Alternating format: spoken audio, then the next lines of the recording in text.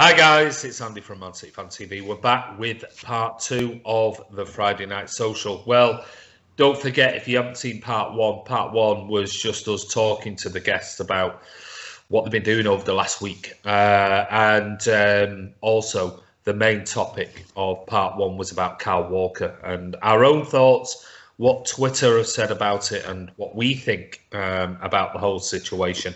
But anyway, moving on, we've got a couple of parts we're going to do and go through quickly. First one is today, Premier League have made a statement, and then what we're going to go to is the golden question. So first off, guys, the Premier League today, we're not going to go into transfer news, Leroy Sané, all that nonsense, but the Premier League, I've made a statement today, which I read it and I was thinking, my Lord, of all the days to come out and make this type of statement. And the title on Sky Sports was Premier League to warn clubs over voting against neutral venues. Now, as we know, that's been around for the last couple of weeks, is they're hoping to try and do this behind closed doors, which we know fans there, but now it's over 12 stadiums rather than 3, which was originally proposed.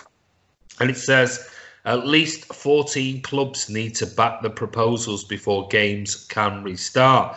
And in the article, it says Premier League clubs will be warned, this is the language, warned at a meeting on Monday that the season not restarting at neutral venues could cost them more than relegation. And they must consider the long-term consequences of voting against the proposal.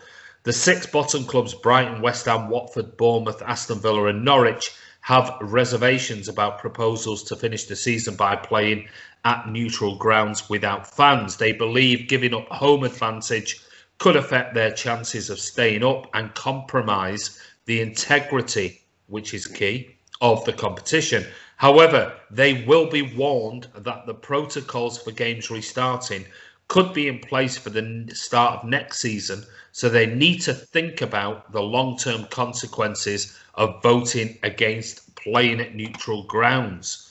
So, I'm going to come to you first, Karl. I mean, I've used several words there. Warned. So they've actually been warned by this governing body that if they vote against this in this democracy, if they're entitled to a vote, they're entitled to a vote. But they've been warned that if they do, there could be consequences. And the clubs are saying that, playing in neutral grounds is against the integrity of the original competition. So what are your thoughts on that? I think the clubs are absolutely correct, Andy. I think they're absolutely correct. And I hope that right now it's 6, and I hope that City become the 7th one and cancel the whole season. Or stop it. The Premier League talks about the integrity of the competition, right? So they want to play in neutral stadiums. Yeah. So if I'm Norwich and I've played Liverpool at home, now Aston Villa gets to play Liverpool in a neutral stadium. Where's the advantage? Away.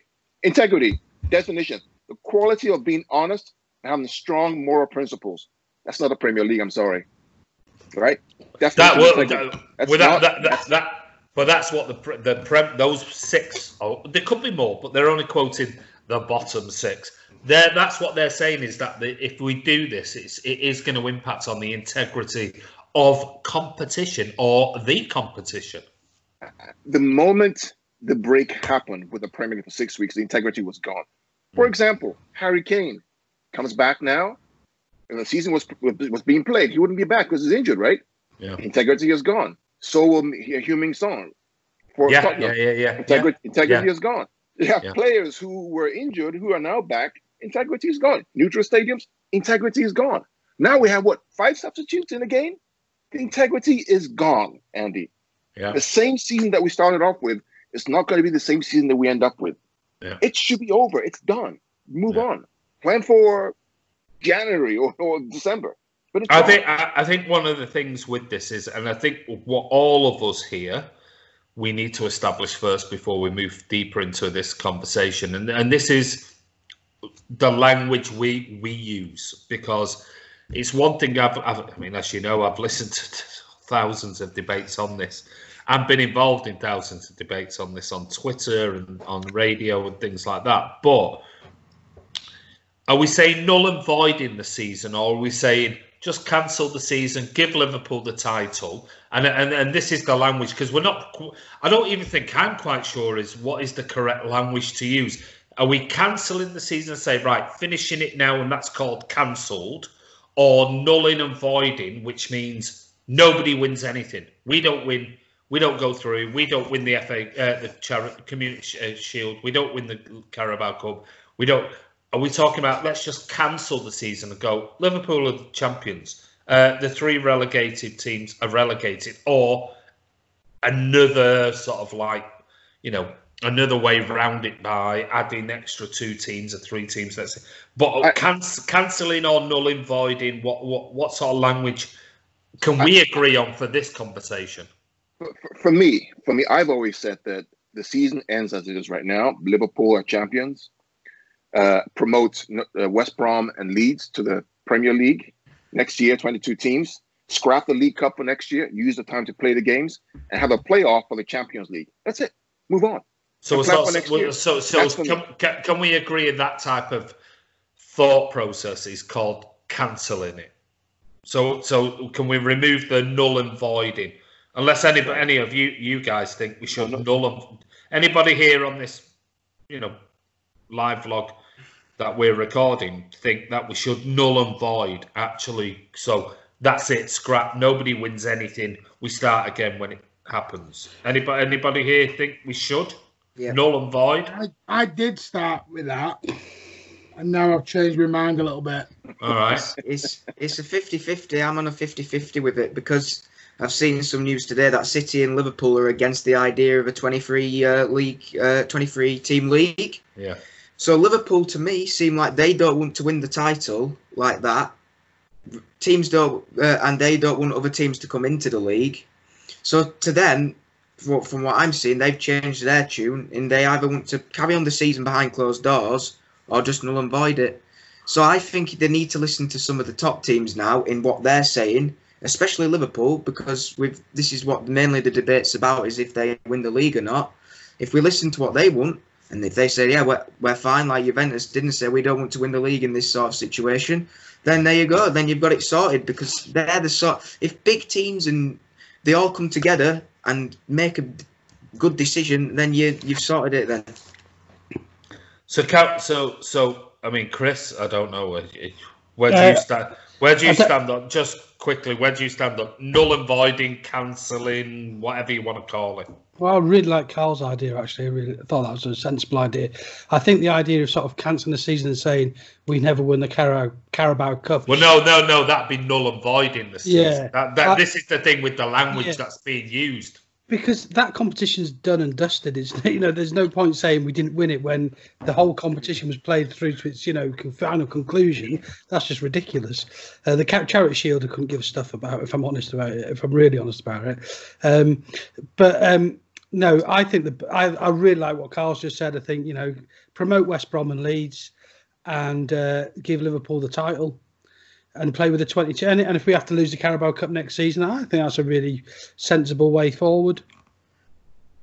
Okay, so we've agreed that we're talking about the terminology in this debate we're having now about the Premier League warning clubs cancelling, not null and voiding. Yeah, because this is the language that's been thrown around for the last 6 weeks about null and voiding, cancelling, whatever it might be. Cancelling might mean cancel the season as it stands right now, and we'll come up with a solution to relegation, promotion, blah blah blah. Null and voiding means that's it. The season is finished. Nobody wins anything. No records. Sergio don't break those records. We don't get a Community Shield. We don't get a Carabao Cup. We don't do whatever. I know there are implications in Europe because that's still going to continue. But so if we use the terminology cancelling, okay, which means we're stopping at the moment, but there could be. Close, should we say close? But it's not going to be closed because they're still wanting to continue. That's the thing, and this is the thing with the terminology that's being used. And we might all go, I said this, but I didn't mean it null and voiding. I meant it this, and I didn't mean cancelling. I meant we can continue. The language being used at the moment in the media and Twitter and every social media is nobody knows what's the right language to use because they all mean different things to the individual. So if we can say cancelling for this debate, cancelling means the season will finish as it is, and there will be discussions on promotion and relegation and things like that, rather than null and voiding. Martin, you want to say something? Yeah, it's a difficult one because I'm going to be honest, I don't fully agree with Chris and Karl on this 22 thingy season because I do. If you think about that, you're looking at, because you're not going to be able to just promote two teams because then you're going to have the legal battles from the third place team and everyone else who fought like Billy O to get third place. And the way they view it is they're going to a playoff. So you're changing all the integrity going down from the championship as well then. Yeah. You want to do that. You've got to think of the integrity going down the other leagues. So you will lose that. And the problem is, yeah, you might get rid of the Carabao Cup, but you're still going to have to play 42 Premier League games plus championships. Then you've got to get them ready for the Euros next year. So they're still going to have to do international games. I just think you're going to absolutely burn everyone out doing 42 Premier League games. Okay, I'm gonna jump in here. I'm gonna jump in at the moment because it's that question isn't about what we think should happen, what we shouldn't happen, what the dynamics are, because everybody has got their own opinions on how to proceed and things like that. My question initially was about what were your thoughts on the Premier League turning around and warning those 6 bottom clubs that if they veto or vote against the fact of neutral stadia, then the ramifications for those 6 clubs could be more severe for them. Yeah, no, I mean this season and next season. What are your thoughts on that stance? Yeah.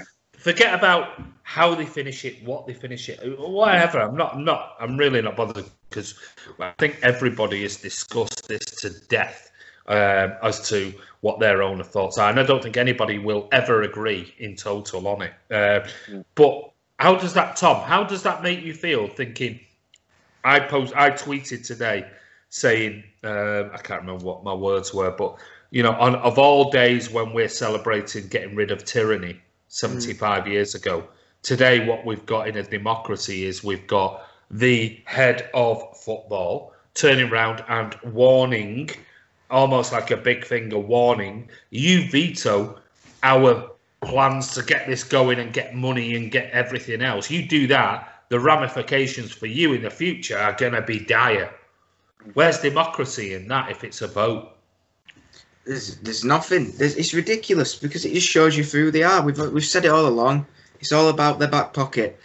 If clubs don't want to play, they don't have to play. They've got enough money. They don't have to play. They can take them to court. Look at us. Sergio's scared of going back. If we're looking at our club, other clubs will have different debates. Sergio's come out and said he's scared of going back. Now, if that's a full 24-man squad, coaching staff, they're scared to go back, then who's going to force them to play? Each individual person is their own person, and if they don't want to do something, they don't have to do it. And it just shows the Premier League for who they are. What gives them the right to tell people what they can and can't do? Chris? Well, just before coming on, I read for the Villa chief exec, Christian Perslow, and he was saying that Villa have got 6 home games left to play. Yeah. And they pride themselves on their home performances. Yeah. So, how does that? Where is the integrity that a team isn't going to get to play their home matches? Home advantage plays a significant part. Especially at this time of the season. Yeah, absolutely. So, and Villa's second bottom at the minute. Yeah. This is a massive thing for them. They spent a hell of a lot of money to get into the Premier League, and they look like they could drop out of it. I know there's parachute payments, but it doesn't mean that they're going to come back straight away. Yeah. Could ruin them, So I don't blame Villa. I don't blame any of the teams down there for saying to the Premier League, "Stuff you." It's our future. This isn't the future about the Premier League. This is a future of Brighton, of Watford, or Wolves, not Wolves, Villa, West Ham. what they should have their own interests at, as being the most paramount of importance to them, and not what's most important for Liverpool, City, United, any of the top six, because all these big teams with all the money, because they're going to be all right at the end of all this. We might have to reduce our transfer kitties and maybe not pay so much in player wages, but we'll still be around. This could have serious impact on some of those teams down there. It's Bournemouth, for example. Yeah, we know they're very close. They are. We mentioned it I said it on the Friday Night Social a few weeks ago that they rely, them and the likes of Burnley and others rely so heavily on gate receipts and things and TV revenue that it could kill some clubs. But I'm not getting into the debate because we know it's money. We know it is money. We know that is a driving factor. It is fuck all to do with health. Absolutely nothing to do with health. And anyone who can argue the fact that it is, I will point you back and say you're a liar, because if you can do the things that you're suggesting when everyone else in the country is having to do this, if that's the case, why are you reporting on Kyle Walker? Why? Yeah. Why? It's true. Well, Andy, it's so here's the conundrum, right? Those clubs, Aston Villa, Bournemouth, have said, okay, neutral stadiums can take relegation off the table. They said it, right? Okay. Yeah. The Premier League, because of the TV money and the TV companies, said you can't do that. You cannot ask us to pay money for meaningless games. Yeah. So they're putting pressure on the Premier League. Yeah. So then those clubs are entitled to say, guess what? If you want us to play 6 games away in a neutral stadium from our home, then take it off the table. Yeah. So it comes down to greed and money. It's not even about football. Well, I read an article today, and how much of it is true, I have no idea. But they were suggesting in the article that if this does go behind closed doors, which if it ever does happen, and I've still got the doubts, if it does go behind closed doors and Liverpool play the first 2 games, they only need 2 games for the win and everything else. Yeah. They'll play the rest of the remaining of their games with the kids, and they won't risk any of their stars. How the hell is the integrity of the Premier League going to happen when you've got Liverpool with a real reduced squad because they don't want to risk any players for the start of the next season, against somebody who's fighting relegation and whatever, or Champions League spot? It could be City, it could be Leicester, it could be Chelsea, it could be United. Chelsea are playing Liverpool. Yeah. So I mean, how is that not affecting the integrity of the whole? You have got players can't hug each other, players can't, they can't touch each other, players how they're going to tackle. Then we've got the 30. I tell you what, we might even play 30 minutes each half. Oh, and then I tell you what, we've got. Jesus Christ, it's a completely different game, and they use the word integrity. Yeah. Go on, Tom. An example of that is in the Carabao Cup earlier on in the season, Aston Villa versus Liverpool. Liverpool had the game in the Super Cup 2 days after the Carabao Cup. They send the youngsters. Aston Villa beat them with a full-strength squad 5-0. How is that? It's not. That wouldn't happen if their full-strength squad was there. It's just not right in any sort of way if Liverpool did that. Because it's going to happen.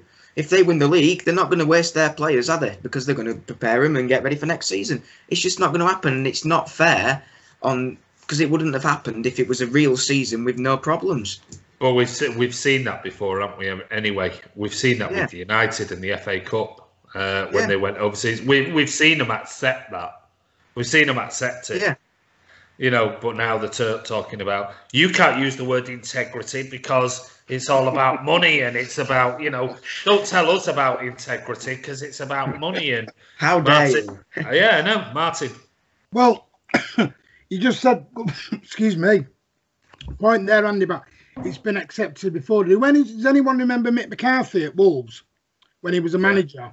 Yeah. And if you remember, he didn't put a full-strength side out, and I can't remember where it was. He got fined by the Premier League for that. He did. Now, Wolves were at the time were in a relegation battle. Yeah. And I think they were playing something like Liverpool United. They'd gone somewhere where he just thought, you know what, I think they were playing a bottom of the team a week after. Yeah. And he said, I want to rest my top players and I'm going to save them for that game. Yeah. This is a dead rubber. The Premier League warned him and fined him for it. So the Premier League, in a way, is saying, like you just said, when it's the big teams doing it, it's a different story. Oh, completely. Totally different story.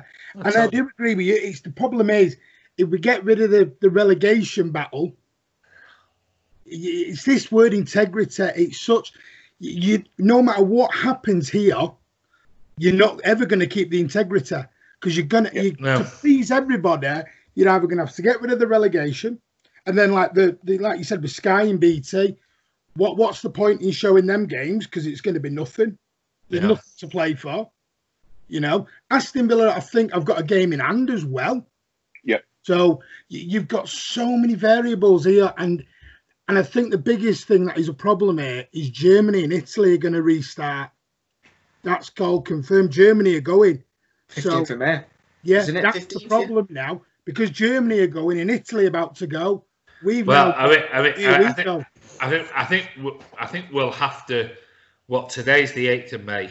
They're going to go in 7 days or something like that. Yeah. They start a week today, don't they? Apparently in Germany. Well. At the moment, until Angela Merkel goes, sod this. We've just had another spike in deaths, and that's going. And don't be surprised if that happens. Do not be surprised if that happens. But they're going to be the test case, aren't they? Everyone's going to be looking at it, going, let's have a watch of this game behind closed doors, and fucking hell, that's shite. He wants to watch. He wants to watch that garbage, you know. And then somebody gets coronavirus, and 7 of the players or 8 of the players are now in isolation, and then everything falls apart. And you know what? It won't surprise me if the Premier League go, that's a bollocks idea, this absolute garbage. Right, let's go back to what Andy said 7 weeks ago and go, we'll cancel the season, we'll give you the title, we'll do this, we'll start the season again next season all on the same points, and we will get a business loan that we'll secure, and we'll fund the whole of the Premier League, EFL, National League. You'll be safe, blah, blah, blah. Let's just resume it next season on the same points. And then there's no argument then. You've all had an equal opportunity to be promoted Leeds, be promoted West Brom, be relegated West Ham, be relegated Norwich. You've all had the equal chance. There's no arguments in it. But, I mean, I just find the word integrity used by, you know, the Premier League, I find it absolutely appalling. Well, Andy, to your point, the word integrity means moral uprightness. Absolutely. The moral thing to do is to do what you just prescribed, or what we talked about, Chris and I talked about. Yeah. Going back to play now and this mad situations is not moral and it's not upright, in my opinion. No, it's not. No, absolutely spot on. Absolutely spot on. There'll be people who are desperate for football to come back. And I understand that. I am definitely not one of them. But I couldn't give a shit about football right now, if I'm being really honest with you. I don't care when it comes back. I just find it abhorrent that people can even, you know, when not just businesses but everyday life, people, you know, you can't until everything is back to normal.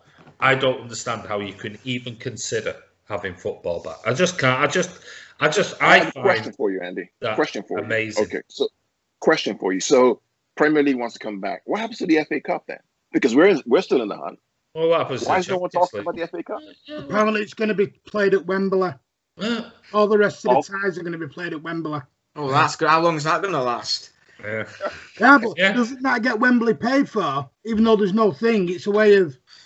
Oh, you're going back to money again, aren't you? Yeah, we'll play 40 games. We'll play 40 games at Wembley in 2 weeks. That's definitely possible. Yeah, but I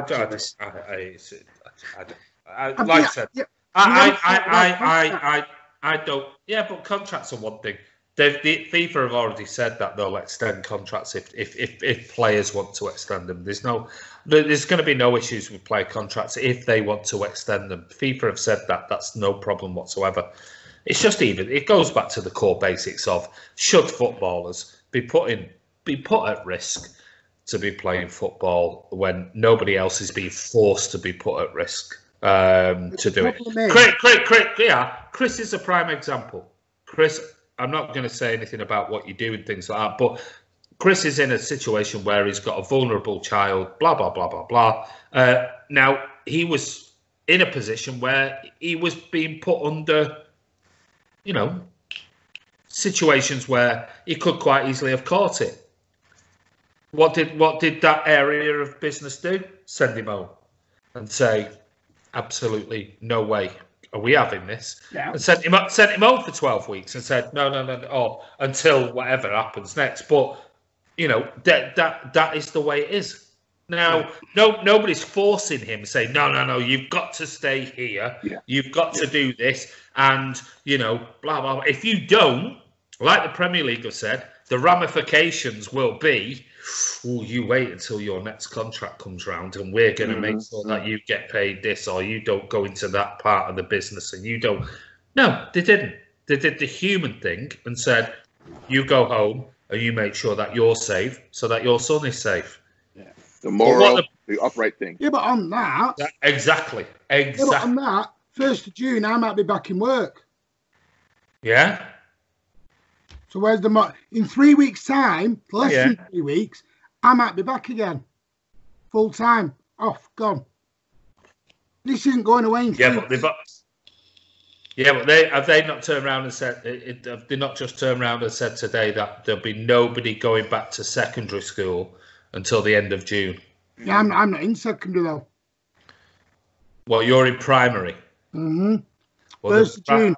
The word is that we are getting ready to reopen on the 1st of June. Martin, isn't it only just reduced years though? Yeah, but that's only it's only 1 year group, isn't it? No, we don't know yet. At the moment we are planning for the last 6 weeks to back, because at the moment the PM wants to start getting things going. This is what all this Sunday's going to be about. It's a pathway to get everything back open again eventually, which is fine. I believe in that. But the idea is primary schools are going to be going first because they want them in. Yeah, but hold on 1 second here. I totally get what you're saying, and I'm fully with you in the whole argument of this. Totally with you. I am on your side on this. You're a key worker. Footballers are not key workers. Oh, no. Totally agree with that. Yeah. If you were a police officer, if you're a prison officer, if you're a fireman, if you were in the army, if you were whatever, you are a key worker. Yeah. Footballers are not key workers. No. Like I'm not a key worker. Like Karl isn't a key worker. I don't know. I'm not. Tom, if he had a job, he would be a key. Unless you're in those professions, you are not a key worker. That is essential. Football is not essential for one thing other than money, and what the money they bring in is irrelevant in the bigger scheme of things for the economy. Irrelevant, because the clubs are still paying those players' salaries every week, and their salaries are being taxed every week, which is going into the government. Yeah. So I know there are players on furlough. I understand that. So before anyone goes, hold on a minute, my club in Division 1, they play. Yeah, I understand that. But in the bigger scheme of things, what Premier League players are paying towards the economy in their taxation completely destroys every other league that we have in England. Destroys it by 1,000 times. Sorry, I saw something on social media this week, and it was a picture of a nurse and a picture of De Bruyne, and it had this nurse £13 an hour, De Bruyne £7,500 an hour. Yeah. Which one's more important? And you know what? I have never thought about it that way. I never have. And you know what's really, really sad? For the first few weeks, we'll all go, thank you, NHS. When all this is over, I bet we're right back to normal again. Yeah. I mean, really sad. the thing is with those things, though. I mean, I feel that's a bit unfair on Kevin De Bruyne because it's not Kevin De Bruyne's fault. He doesn't say. Oh yeah, know that. Yeah, You know, I mean, that's just market value. That's just you know, you could quite easily turn around and put a picture of Tom Cruise and whatever else on there and go, well, look at how much he gets paid, 200 million for his film, and he only spends 6 months and he gets 200 million quid for his film, and blah. It's. I know you're not. No, I know you're not. But anyway, that's sort of the first question of part 2, and it's one today with language which has been used, which I find really, really disturbing. When you've got people who might have, yes, there'll be the cynics that will say, of course, the bottom 6 don't want to be relegated, and they're going to say this. But hold on a minute. If this is a democracy, and this is VE Day today, celebrating 75 years since we got rid of a tyrannical dictator in Adolf Hitler, and today we've got the Premier League coming out with a statement that warns somebody for voting against democracy and integrity, as Karl eloquently put before the definition of integrity, then Jesus Christ, what is going on here? It worries me. It really, really does. But anyway, we're on to the next part. When we come back, we're going to be doing the golden question. But anyway, stick around. I don't know what's going on with the golden question, but we'll see you shortly.